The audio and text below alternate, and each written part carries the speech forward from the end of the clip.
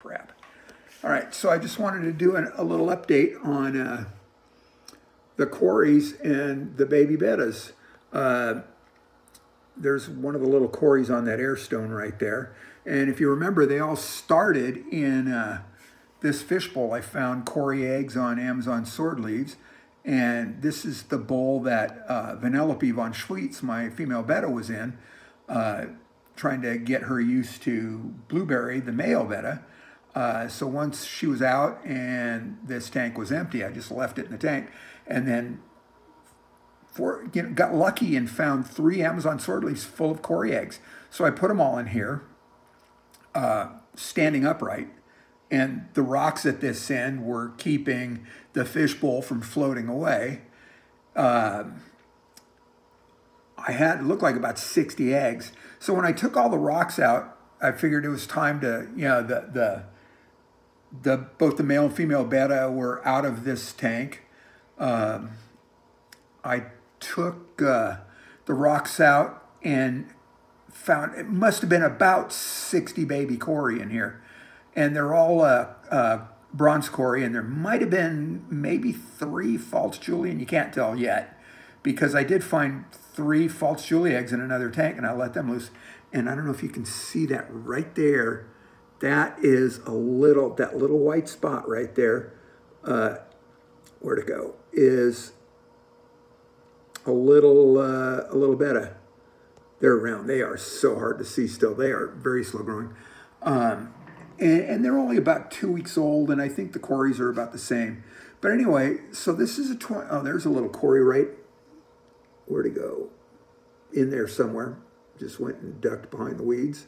So I've got a bunch of mulm in here, and I'm a big fan of that because the Corys can feed in it, and so can the Bettas. There's a bunch of little microscopic organisms that they can feed on, and they are so small, it provides a perfect viable food source for them because they're microscopic. And I've got Amazon frogbit, I've got duckweed, and I've got hornwort, and there's probably some pieces of areas in the back there, chunk of Java fern all the way in the back. And there's the pile of stones that was holding the fishbowl down. And there might even be 3 or 4 little bitty red cherry shrimp that I found when I was cleaning a filter out in another tank. I thought I'd dump those in here at my wife's suggestion.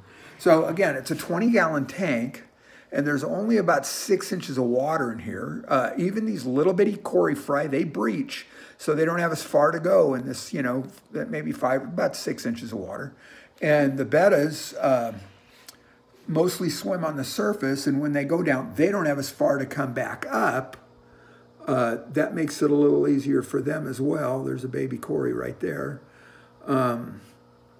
So personally, in my opinion, and that's, you know what opinions are worth, I think this is the way to go, to have a tank full of mulm, full of plants, got the sticks that are, with the bark was on them, and the bark's kind of shredding apart, and it makes, like a bacterial slime that breaks down, and the fish feed on that also.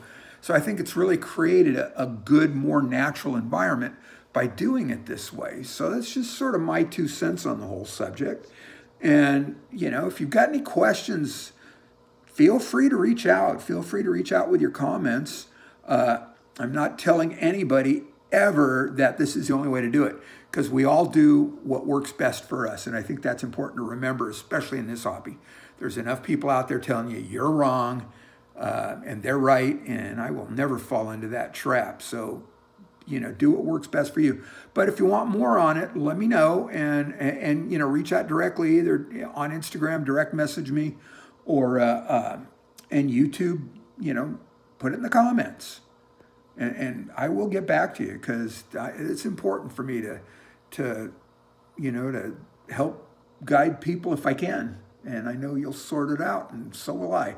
And everybody have a great rest of your day.